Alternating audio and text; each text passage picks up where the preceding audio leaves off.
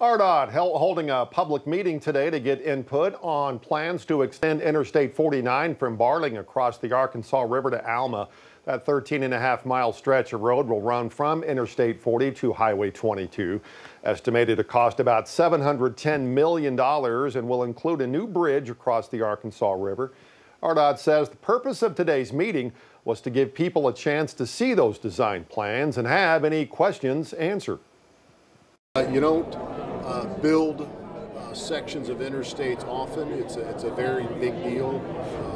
Nowadays, it's usually widening a current interstate, existing interstate.